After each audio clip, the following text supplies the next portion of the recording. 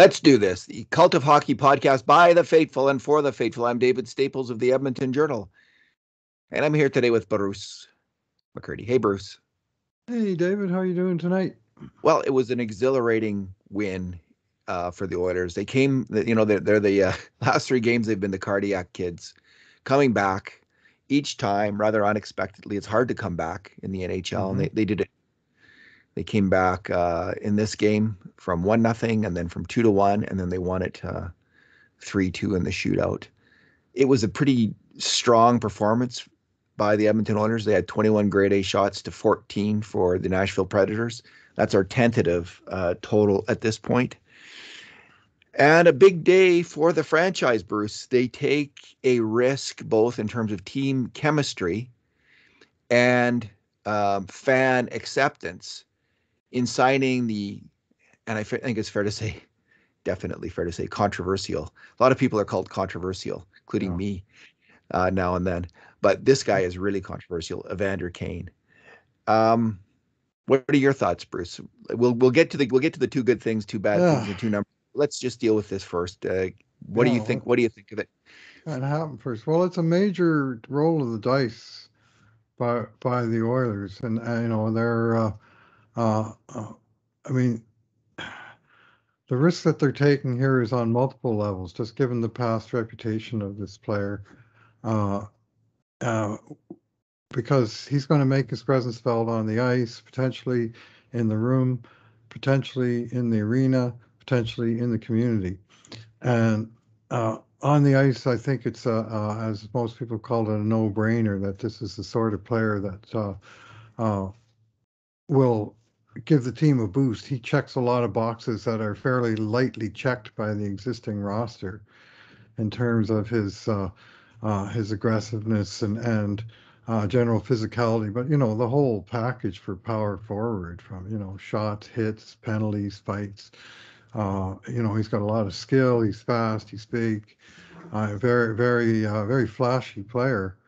And from that aspect, for the price that they paid for him, which is no assets and, a relatively small cap hit for the remainder of this season, it's hard to see how this doesn't make the Oilers a more dangerous team. These in the room, I mean, you and I are never probably going to know about it, but there's a lot of stories of this guy having issues with teammates in the past, and there, I heard some stories today about an assistant coach who wanted to fight him, stuff like that. Like, just what's going on now. My suspicion is, and this applies to across the board for him, is that he will be on best behavior. I mean, this is a huge turning point, crossroads in his professional and personal life, quite frankly. And he's comes in here with one chance to make an impression, not just on this team, but on the hockey world, that he's still going to be a big time player and he can get his crap together and help a team. And his next contract, big or small, may well depend on how that performance is. And as for in the arena, I stated this in an article I wrote a couple of weeks ago, and I've been reading on and off from different people that I know and respect, who are sort of distancing themselves from the team based on the past history of the guy that they just signed. And I've talked to people who said they think they won't renew their season tickets or if I'm just going to step back from the team for a while. There's plenty of it on Twitter today, and that's a huge risk that they're risking alienating. Even if it's 5 or 10% of the fan base. I mean, the polls that I saw were basically 2/3, 1/3. Well, 1/3 is a lot when it's sort of a core fundamental issue for some of them, and then finally the community is this that he's coming to live in our city for a while, and hopefully we won't have any repeats of some of the past stories. And they are stories, but there are a lot of them from a lot of different eyewitnesses and people, that A lot of lawsuits and a lot of investigations, Bruce. Yeah, I yeah, think it's yeah. fair to say. And I think it's also fair to say, I don't know if this is fair to say, but is he like a gambling addict? Like he seems to have a fundamental addiction problem here that Hmm. he's got to address in his life. You know, because his Hmm. fight, like his aside from all the behavior stuff, his financial life is a shambles, Hmm. and he's gone into bankruptcy, and so this is a very he's had a very troubled life as a pro athlete. Um, and as for if the people are, if some fans are backing away because of this, I have nothing to say about that other than like it's ever like I would never try to argue against Hmm. someone doing that. Like people have got to assess this player on their own. Right. The way I look at it is I um I just see these as really serious charges. Some of the allegations are super serious, and as I've said before, I've covered trials, major crimes for 20 years at one point in my career. It was my focus as a reporter. And a Yes. couple times I saw police convinced someone was guilty as hell, and they were dead wrong. They were dead wrong. And they were absolutely and utterly convinced about these individuals, guilt of individuals. And I was too along the Hmm. way. And what that taught me, like I started to just think, okay, you got to just before you Right. start to assign guilt on really serious charges, you got to be careful. I have to be careful. Hmm. My job is to be fair and accurate, and not to make judgments before I have all the information. So when there's serious charges like there is with Kane, I think it needs to be dealt with, not in a like honestly, not in a Twitter free for all, but in a serious place in the courts. And some of these things with Kane are serious enough that they're ending up in the courts. Hmm. That's the proper venue for him to be judged. And when that happens, when there starts to be judgments, for instance, if there are judgments against him, then I'll put real weight in that. Until then, I've learned to be cautious because I can be wrong. And the only judgment I have seen turned out in his favor, where he was Yes. awarded custody of his child, which is a really serious matter.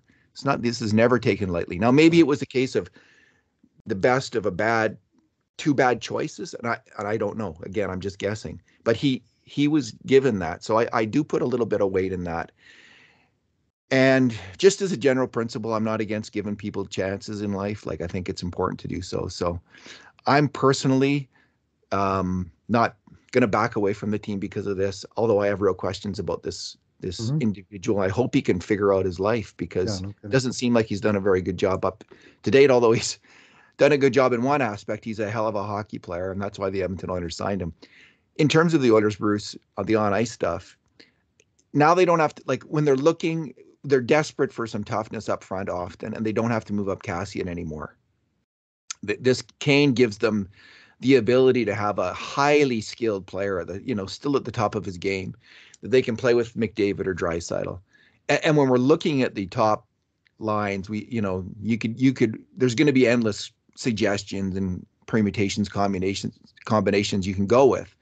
But you have 9 players in Kane, McDavid, Yamamoto, Hyman, Draisaitl, Puljujarvi, Fogle, Nugent Hopkins, and I think Holloway event in a month or two. 9 players who can really play top 9 hockey. Most of those guys can, at least 7 of those guys could play top 2 line hockey. So it's a very straightforward move if you're trying to win the Stanley Cup, which is what the Edmonton Oilers are doing. And this is a team that has given other people with checkered past second chances. And I know people resent it when people say that because they say, well, other people were much more contrite than Kane is right now. Right. Although that's yet to be seen. Like I don't even know if we've heard from Kane. There's a Um, long interview on TSN that I personally have not had a chance to watch yet. It's something like me neither. 35 minutes long. And I'm going to try and track that down and watch the whole thing. I remember that came out with the Kyle Beach thing where, it wasn't until you heard the full length interview from the guy that you got a better sense of the situation. I'm not saying this is Kyle Beach. I'm just saying this is a Yeah, guy that's no, got some I explaining to just do. I'm And hesitant, honestly, of believing anything Kane says. Like yeah, I'm not, well, I'm interested I to ain't hear buying it. how he frames it. Yeah, fair enough, but I ain't And buying it. I won't like for someone like that with this record, it has to be hard, difficult action over a long period of time that he's got to take. We'll see if he's on that path or not. So that's where I'm at. Any other thoughts, or do you want to move on to the? uh, well, just in terms of, I mean, with with the, I mean, the most serious thing to me is assault against women, and I know that a few number of the women that I follow and on Twitter and respect are quite taken aback, to put it mildly. And each of the charges is kind of a he said, she said, but when you have several of them, it's he said, they said. And when the stories are coming in, it really gives me great pause. He did win that custody battle with his ex-wife, who seems to have issues of her own, I think is the only takeaway we can have from what's come in from that. And It they sounds like both, they had an explosive relationship. yeah, they both alleged physical violence within Yeah, the relationship, and right. um, Right. But yeah, the one judgment that certainly did go against him was the bankruptcy, and it was, $26 million. It wasn't like he got a little bit in the hole and couldn't pay off his credit cards. This was like a huge sum of or money that he did he file for bankruptcy, or was he that did. forced on him? Oh, he He did. filed He for it. did. And that was the Yeah. final judgment, was in the range of 25 million, 26 million, I think it was. And Holy moly. yeah, well, and I mean, and so uh, this is a guy that, is going to be in our town. Um, and with well, I don't want to get into the nuts and bolts of it, but there's a lot of things just sort of on the personal level of tabs not paid and stuff like that. Well, I want the restaurateurs and have their tabs paid and things like that. He needs to come in and set a great example, and there's a huge pressure on him to do so. And hopefully that will carry the day for this time in Well, Edmonton. if he wanted to come to the city where there's going to be 500,000 people looking over his shoulder, he picked the Mhm. right one. He picked Mm. the right one. Yeah. All right. So, from See a how it hockey goes. perspective, the Oilers have added left wingers Ryan Nugent-Hopkins on Tuesday, Zach Hyman on Thursday, and very possibly Evander Kane on Saturday, with Dylan Holloway warming up in the bullpen. And all of a sudden, a position that was kind of a weak link on this team, and certainly was during the time Hyman and Nugent-Hopkins were unavailable, is looking pretty deep. They could, all four guys that started the game uh, last Saturday that won the game against Calgary, they could be on the outside looking in before too long. Yeah. And on the right side, Jesse Puljujärvi starting to play like a beast, if you ask me. All right. Two good things each, two bad Hmm. things, two numbers. What's your good thing, Bruce?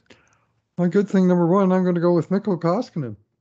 I thought he was very fine again tonight. He faced a lot of tough shots, and a lot of tough shots in difficult situations where a goal against would have put the Oilers in a bad spot. And I didn't think, the two goals that cleanly beat him were great shots by, uh, top scorers from uh, from Nashville. It was I think it was Forsberg's 22nd and Duchesne's 21st of the season. I mean, it's two 20-goal scorers at the sort of halfway point of the season, and they sniped. And they sniped a few other times too, and he stopped those ones, and he stopped a few others. And I thought, especially after Nashville made it 2-1, and there was a few minutes there before Edmonton tied it up kind of out of the blue, but where Nashville had a series of pretty dangerous chances, and if they make it 3-1, it's good night, Irene. And they never did get that third goal, just like Vancouver. They just got they got to two, and there they stopped. And Koskinen, in addition to the, I guess, 12 saves he made off of grade A shots in regulation time, was 3 for 3 in the shootout, with a couple of humdingers in there as well. And full credit to him, uh, named third star in the building as one of the key reasons Oilers came away with the 2 points again, 3 games in a row. Yeah, it speaks to the caution that Ken Holland has to have in making a trade because he has to get someone who's better than Koskinen. And Koskinen is, I think it's fair to say he's streaky. Yeah, I think very I fair. think we can say that he's streaky. Man, the he made a couple saves with 5 minutes left in the third period, point blank saves off that Jeannot guy. Tanner Jeannot. Uh, yeah, geez. Pugliarvi got beat out of the kind of didn't stop the guy or out of the corner. So Lagesson goes in there, leaves Jeannot right in front of the net, and 2 point blank chances Mm. that are pounded off Koskinen's pads. And then he makes, with a minute 30 left in overtime, there's a breakaway, and he stones, I can't remember who it was, he stones that shooter. And then we saw the full 3 meters of the man spread out on the ice in the shootout to stop Duchesne's incredible chance. Mm-hmm. That was wonderful. And it is great to see Mikko Koskinen do well. I'm completely honest. I've soured on him a little. I've lost some trust Mm-hmm. in Koskinen's ability. Um, he often looks awkward on the ice, Yep. but he can come up. He can come up big. I think he is a backup NHL goalie. I Mm-hmm. think that's fair to say. Like he can. I don't know what his save percentage is now, but it's probably above It's 900 over again. 900 after tonight because he was rocking about a 935, I think, tonight. Yeah. So good for him. 933, I guess. I'm going to go with my first good thing, Bruce, as puck luck. And it's something the Oilers really didn't get a whole heck of a lot of during their losing streak. They really didn't. No. They just couldn't. They regularly had a few more one. They averaged about one more grade A shot on game than the other team, but they just couldn't get any luck. They couldn't get one. And UC Saros, is it UC Saros or UC? He had a hell of a game. That's a hell of a goaltender. I really liked how he looked in net. Man, he Terrific. was good. We were talking about Tretiak the other night, and he Mm-hmm. looked like Tretiak to me, just so solid and square on the net, like a crab. Anyway, the Oilers were having trouble. They were getting all kinds of grade A shots this game and having trouble scoring. And then finally, Evan Bouchard launches one from the point. And I Mm-hmm. think it initially goes off someone's stick right away, Yeah. starts bouncing, and then it goes off Johansson's skate in front of the net, and it goes in the net.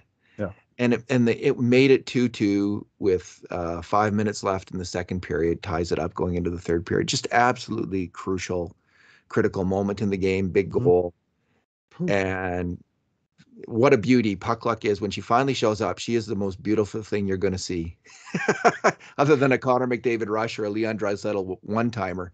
Puck luck is so fine, so Yeah. wonderful. Well, we were saying not long ago, when was the last time the Oilers got a junky goal of any description? And Yeah, then McLeod got that one on the short side the other night. The goalie made 20 great saves, but he let that one in. And then tonight they finally got the old double banker that goes in the net. It seems like we've seen 10 goals against like that.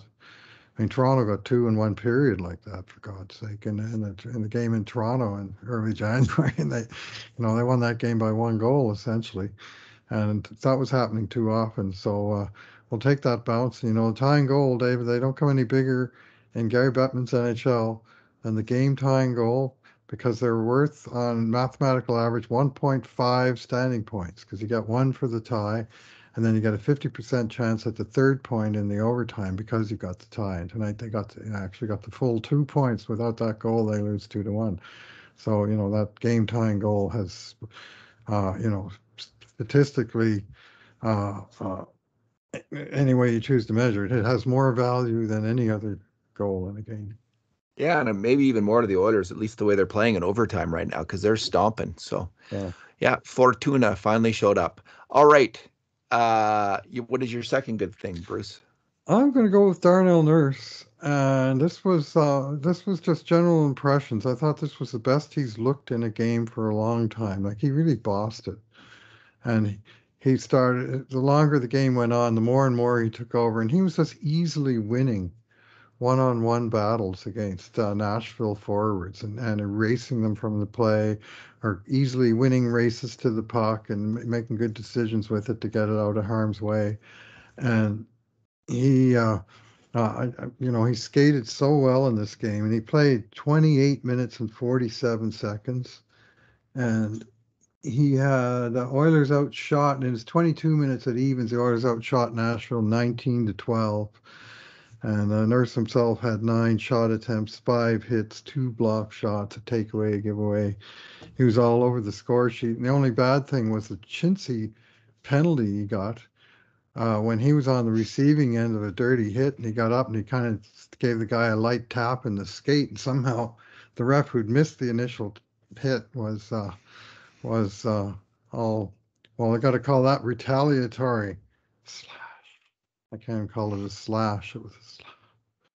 And anyway, it was. I was a little annoyed at that moment because I'd already nailed Puljujärvi for a legit tripping penalty, but about 5 seconds after Puljujärvi himself had legit been tripped, and starting to think this is going to be one of those games. And Sure felt like anyway, that. Nurse rebounded from that, and his teammates killed the penalty. And if I had a third good thing, it would be the penalty kill that killed 3 for 3 without a shot, which is fantastic.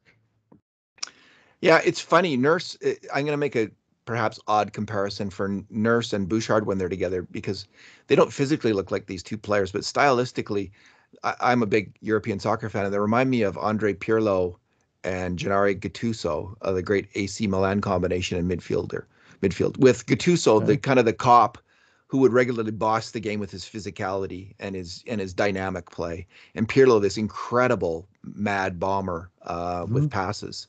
And that's how I see Nurse and Bouchard. They're much lankier physically, but that's in terms of style. I see Bouchard as the Pirlo and Nurse as the Gattuso, and hopefully able to that's was the word with Gattuso, how he bossed the game again and Mhm. again and again. And Nurse did that tonight. He certainly did it in overtime, and Did he? Oh. he's capable of doing it for the next 5, 6, 7 years in Edmonton, in the prime of his career coming up here. So the Oilers could be, we still don't know with Bouchard which way he's going to go. Like the confidence of young players, the development of young players is uncertain, fragile. Um, but that's the upper end of what I'm hoping for, is that kind of just solid combination play from those two players together. And it's Bouchard's been there the last couple games, and it has not worked out well for the right side demon playing with Nurse because it's a tough job playing all those hard minutes. He did a little better tonight. Mhm. He's certainly getting his mojo back, really moving the puck. He's looking really good with the puck on his stick. I like him on the power play. Bruce, my Yeah, he made second good. one nice rush tonight where he came Oh yeah, back and he picked off a pass and he just went right up the middle through about 4 guys and fired a nice shot that tested Saros. And he, like Nurse, had not crooked numbers right across the event summary, every column except faceoffs, which don't apply to defensemen. They each had a scoring point. They each had a penalty. They're just all over the score sheet, and that's a pretty dynamic pairing when they're on their game. my second good thing was Connor McDavid. He was just flying tonight. And in terms of our assessment of his play on at least on grade A shots, which is kind of Hmm. pretty big event in a game, it's a grade A Yep. shot. He was Hmm. in on 12 of them. He Oh, didn't make a mistake on any, Bruce. We wow. didn't have him on any. No Wow. mistakes. 12, like, so plus 12 on grade A shots. Phew. That's a 9. Like, I don't know what Kurt's going Hmm. to give, but he just was fantastic in this game. And who do they have him with? Yamo and Nuge again. Was that it? Yes. Yeah. You He know, scored. he's with some skilled players here, Hmm. and he's going to be with some more skilled players all year long, and they don't have to be Leon Draisaitl anymore. So it's exciting. This is exciting again. 3-game winning streak, and McDavid with his, getting it back, getting his A game back after not having it for a while there. So possibly related to being sick. So Well, he made a brilliant rush to tie the game in the last minute of the first period, and Nugent Hopkins and uh, Nurse made the play in front of Oilers' net, and McDavid had to reach back to grab the puck and drop it in his own path, and then away he went against poor Matt Benning 1-on-1. And I thought Benning did an all right job of driving him outside, but McDavid was somehow able to force that shot through Saros. And lest we forget the shootout, where one yeah, goal was scored, and McDavid absolutely completely bamboozled UC Saros. My goodness, he's just standing over there tapping the puck into the net, with the goalie over there in the corner. I'm just going to tap it home. Oh man. Wouldn't you like to make a play like Oh, that just once in your just life, once. Bruce? Go down the ice and stick handle like that. Like Oh, what lightning hands. In the overtime, he had mhm, three rushes that just sliced open the other team and led to, great scoring opportunities. Two of them ended up in shots, and we think one of them Hyman didn't get his stick on. But right, they as the cliche goes, they had no answer for Connor McDavid in overtime. They really didn't. He's right. just too fast, too good, too tough Mhm. for those wingtip bozos, as they said on Crime Story. He looked a little shaken up. He took a shot off the Yeah. foot, and I'll be happier when I hear that tomorrow he's out on the ice for practice and everything's normal. Because you never know what happens when a guy takes a skate off. But Yeah. hopefully that's just me being over sensitive that something might have happened there. But he was limping a little bit, and for a little bit of game time, but he certainly didn't appear to have slowed down all that much. So What's your bad thing, Bruce? yeah, I'm going to go with this weird play where actually nothing happened. But it's more what could have happened and when it happened and how it never should have happened when it happened. This is a play with 2 minutes left in the third period. And just as Jack Michaels is saying, and down the stretch they come. It's uh, the Oilers line is out there, and they've actually got pretty good possession in Nashville territory. It's Draisaitl with Fogle and Puljujarvi, and Keith and Cece are on the blue line. And at the end of this of the cycle, which was a fairly long one, Keith shot one into traffic that didn't get through the traffic in front of the net. And as Nashville sort of recovered the play, and a couple of their players went to the bench for a line change, and all three Oilers forwards kind of drooped their shoulders and started coasting to the Edmonton bench. And now we've got Cece and Keith and three forwards that aren't even looking at the puck because they're all each fall. Like the third guy, which was Fogle, had to be sort of watching his line mates saying, I better stay out here and guard the right side and make my change when I can. So now Keith and Cece come over to guard the right side because the forwards are all changing on the left side. And the Nashville defenseman looks up and he fires about 100-foot pass that hits Matt Duchene right on the tape, right on the Edmonton blue line, 20 feet behind the Oilers defensemen who are at the center red line. 2 minutes left, tie game in regulation time. And the puck hits Duchene's stick and it hops off his stick and it skitters ahead of him and he can't control it and make a play. But if the puck hits his stick, he's got a clear-cut breakaway with 2-2 tie, 2 minutes left in regulation, where a goal is a killer. And it takes away your stand. Like you got to be cautious. You got to be paying attention, and your coach has got to be all over that and calling it out because a successful team just doesn't pull off crap like that. It's like I say, nothing came of it. But I ran the replay a few times, and I mean, Duchene, he had the puck on his stick, and Keith was still in the circle, and Duchene was on the blue line with the puck over the blue line and 20 feet behind me. Kane, nobody would have caught Duchene on that play, and you got to be keeping track. And the forwards weren't, and the defensemen weren't. And it was nearly a five-man blunder that, would have had us. It would have been well, I guess it still is our first bad thing, but we would have been talking about a lot earlier in the podcast. So, Yeah, I've got Keith was in on that one. I've got Duncan Keith as my bad thing, two particular plays in the second period. And I know they say that the legs go as you get older. Well, but the mind shouldn't. Like the head should be there in the game. And mhm, these are two mental mistakes. And again, like one of my favorite sayings now is hockey happens fast because when you're mhm, playing it, it really does. And yep, bad things happen so fast. yep, So you got to be really reading the game well and on top of it. And on the first play, it's Nashville's. I think it's their second goal of the game. And yeah, their second goal of the game. Matt Duchene just sneaks in behind him and gets the pass, goes in, cuts in the middle, and snipes in an incredible. It's a 2-on-1, and he snipes in a shot. And Duncan Keith's got to be thinking, how did I let that happen? Hmm. How did that happen? Like, he's a veteran defenseman. He's played more than 1,000 NHL games in a top pairing role. How Hmm. does he let someone just sneak in so cleanly behind him? It will happen now and then, but it's happened a lot.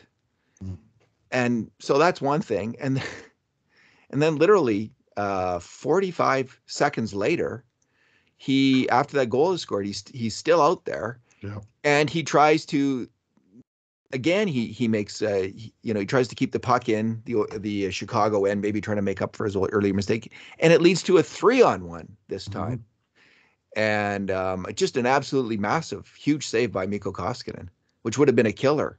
Yeah. And like, Yeah. I don't know, he's just take care of defense first. Like, I know they want him to Hmm. be an offensive hockey player. His offense comes when he gets the puck on his stick in his D zone, gets his head up, and makes a great pass.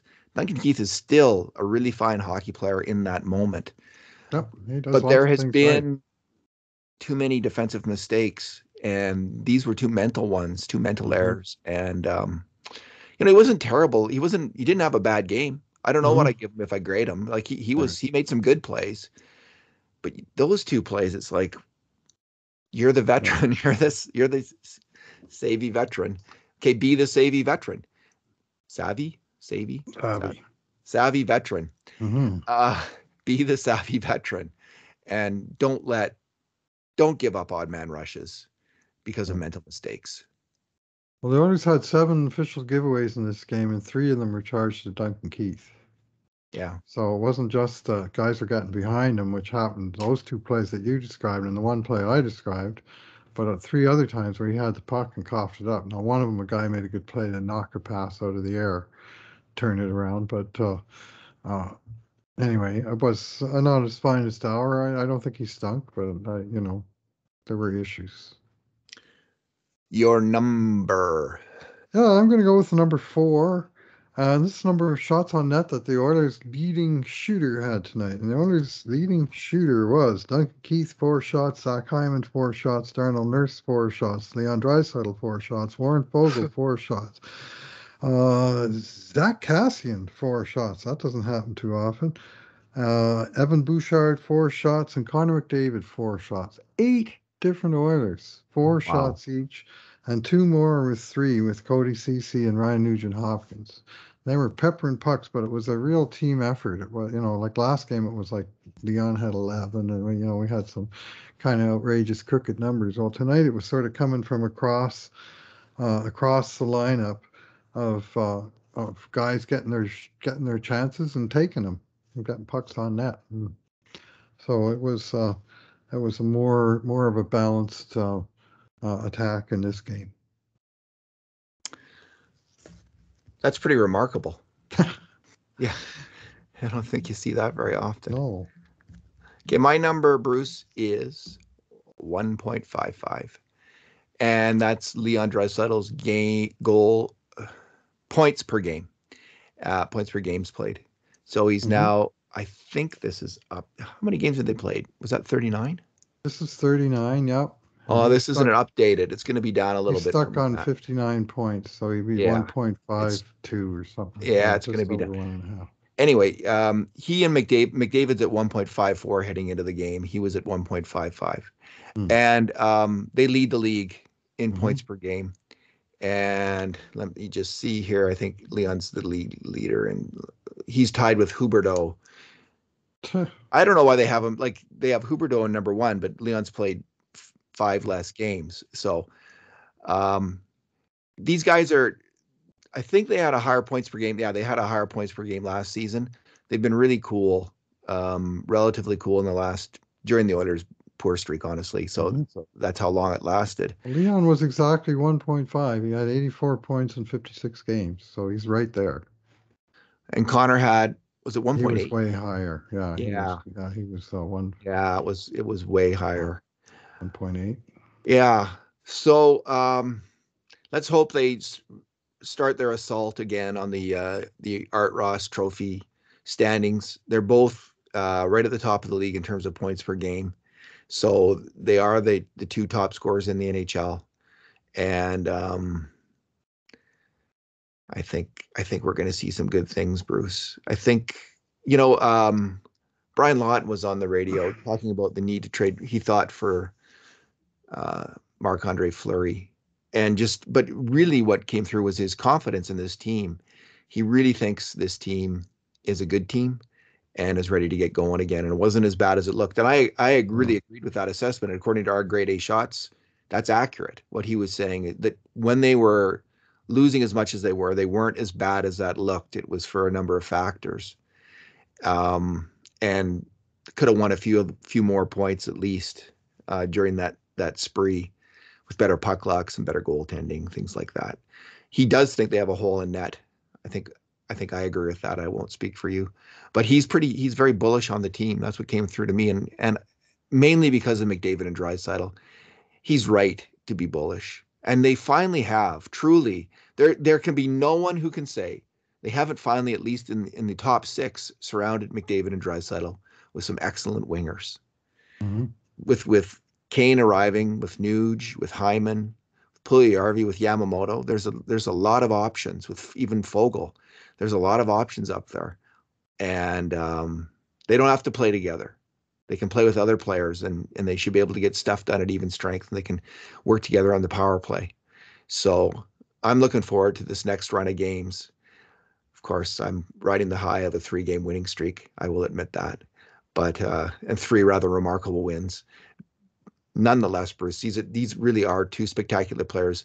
There is no choice but to be all in right now. When you have these 2 players at this point in their career, you do make a trade for a goalie. You do make a trade and you bring in a left defenseman, um, maybe even to play second pairing if Keith doesn't get his act together better. So like you go for it here, and the addition of Kane is a step in that direction on the ice. So Yeah, I'm interested to see where if they're going to use Kane in the net front position in the power play, if that just means to pull Yarby and Hyman, who have both been good in their role, just get sort of bumped aside, or how that works out.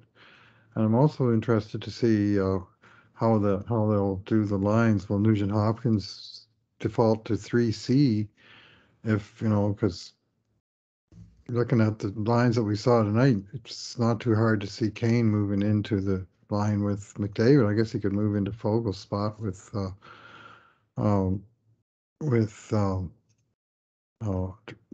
Draisaitl. and Puljujarvi, you could have Hyman. Hyman really Mm. looked great. Like finally, they had a third line mainly because of Zach Hyman. I thought like he really drove that line, and they got much better performance out of it with Yeah. McLeod and Cassian. So maybe that's something that we're going to see. I think we're going to see lots of different. Listen, what we see, Bruce, we see this all kinds of different line combinations. Like he now and then will stick with Yeah. one line combination for months on end, Mm-hmm. but generally we see the blender, and I bet you we see the blender for quite a while. And I really hope if Kane has got to come in and earn that power play time. Yes. Personally, he's got to earn it at even strength. I don't want to see him on the first game on the power play. I don't think we like. I'd be surprised if we did. Puljujarvi has been fantastic there, and Yeah. Hyman has been very good. So, that said, if they finally move Puljujarvi to the penalty kill and get some extra ice time for him Mm-hmm. there, that would work for me too. So, I don't think Kane's a penalty killer, is he? He is. Is he? Yeah. He Oh, does really? everything. Yeah. Oh, geez. Yeah. Well, there's He, there. There you go. yeah. I've heard people talking about it, and I'm sure I remember him. I mean, I'm not sure if he's a top unit guy, but he's out there and he can be a threat because he's fast and skilled. So I don't really like. I've seen him play all these years. I don't have a like a huge impression of him as a player. Like honestly, other than the odd play. Like some players really stand out for their hustle and their skill. But I don't have a. I'll be interested to watch his game more closely and see what he brings and doesn't bring, and see how solid he is as a defender. he has Um, 14 career shorthanded goals, okay, and that's he's pretty good scored at least one shorthanded goal in 9 of the last 10 seasons, which tells me, just that's the stat that's available to me. But if you looked up ice time, you don't score shorthanded goals unless you're out there a little bit, for you sure. know. uh, so he's a threat shorthanded, and he's an alternative, an option that they can add to the cycle, to the mix. So, and they're going to need penalty killers because some of these fourth line grinders, as the roster continues to flush out and guys get healthy, there's going to be people falling off the end of that roster. There will, for instance, and I think you can have like I think you can have Derek Ryan on your team, or you can have Colton Sevier on your team, but I don't think a good team has both. Like Every this night? Probably every not. night. No, I think they have one guy like that, and I'm fine with it if it's either of those guys because they're both good players in that role. Mm. But yeah, we're going to see a drop off for a lot of players who've been getting ice time. They're not going to get much, and they're not going to get games. The battle all up and down the roster for ice time just gets really intense now with Evander Kane arriving. Ideally, they balance it out a little bit. I mean, tonight's all too typical. Nurse 29 minutes, Draisaitl 27.5 minutes, McDavid 26 minutes, night after night after night. That takes a toll. And if you could cut even a couple of minutes off, especially those forwards, and you still obviously lean on them very heavily, but 23 minutes as opposed to 26 or 28. And if you've got good depth and all the way down at least through nine, your top nine, then you can afford to do that a little bit. So, I don't have a strong feeling about it, honestly. Like I know mm, that there's a whole science evolving around this about optimum ice time and recovery time and what players can do over a period of time. And perhaps I'm a little old school, having watched Gretzky play whatever he and Messier I play wish they kept tons. ice time in those days. I Yeah. sure would love to know that stat So for I'm probably those guys. stuck in the past, and I don't put as much weight on this as probably people That's should. Like, the modern world would put more, they would look at this really closely, look at it scientifically, and say, to get peak performance out of him, he should not be playing, this smaller amount of ice time that he's playing now. That's probably the case, but I guess I'm sanguine about it because of having seen that where players just played and played and played. I Although watching McDavid and Draisaitl, especially in overtime, I'm often thinking like get the hell off the ice already yeah. Well, before you gas out and they score a goal against you because we've seen that too much. I've not seen the player yet that had sort of VO2 of Wayne Gretzky. Like he could No, play all night. That was unreal. His and he recovery. hustled. Yeah. I mean, in Peter Zosky's book, they talk about him in the training camp just sort of breaking the machine that measured the VO2 recovery, where they just couldn't believe that he had his breath back within 10 seconds of pausing to catch it. It was like off the charts. I was thinking McDavid tonight was pretty incredible in overtime. The way he could keep going and going and going and going fast. Hmm. I really notice it with Leon when Leon's out there for more than a minute. He really slows down. And but with McDavid this time, at least in overtime, he just seemed to have his legs all night long and could just keep flying. So Both those guys are playing better. We're just, I think, days away from returning to what we're accustomed to, which is games where both guys have 2, 3 points, sort of as a routine. Lately, it's been 1 point or zero for both guys most games. And the odd, Leon had that 1 4 point game. There was the Calgary game where they each got assists on the two Bouchard goals on the power play. But there was uh, there they're starting to do the process and they're not getting really rewarded for it yet, but it's going to come. It's well, going to come. Those guys are going to score. in the last two games, Bruce, Hmm? um, Draisaitl's been on like 21 grade A shots, and McDavid's been in on 14 26. and 12, 26. So normally that would bring you 6, 7 points, right? Hmm. Yeah, And what did he have? Did he get two 2 points. points? Yeah. So A goal in each game. he's he's getting his chances, as they say, Yeah. and the pucks will go in. And he got one tonight. Bruce, let's leave it there. I guess we'll be talking on Saturday night. Yeah, I don't know if Kane will be in the lineup, but my position is I'm withholding judgment, and I'm going to just try and judge him on what he does on the ice in terms of how we cover it. But it'll be an interesting uh, Interesting experiment that the team's undertaken here, and it's very high in the risk reward front. Indeed. All right. Let's leave it there. Thanks for talking tonight, Bruce. Thanks for listening, everyone.